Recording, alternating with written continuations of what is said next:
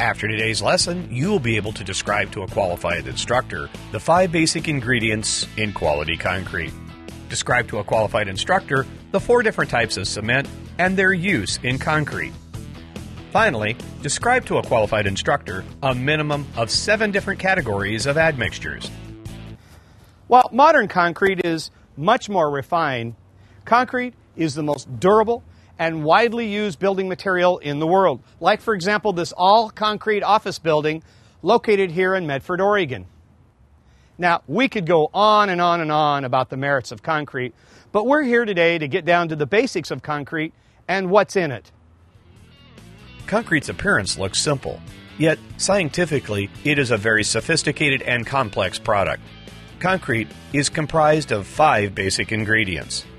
In no particular order, they are coarse aggregate, fine aggregate, cement, water, admixtures.